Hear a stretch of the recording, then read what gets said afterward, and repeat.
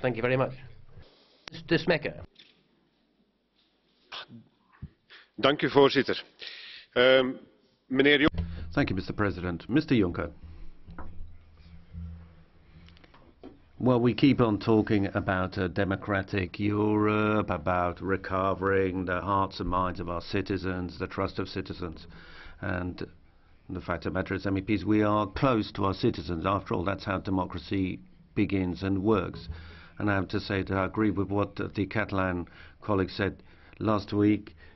Hundreds of thousands of Catalans filled the streets of Barcelona with colour.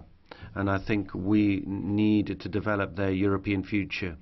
We've got to do that democratically, and we know full well that the problems between Barcelona and Madrid have gone to court, and that civil servants have been given orders to boycott the referendum. There has been intimidation in the media and elsewhere. You're aware of that, and as a Fleming, we can't accept that. We want a Europe of citizens, and we want for democracy to flourish and be respected.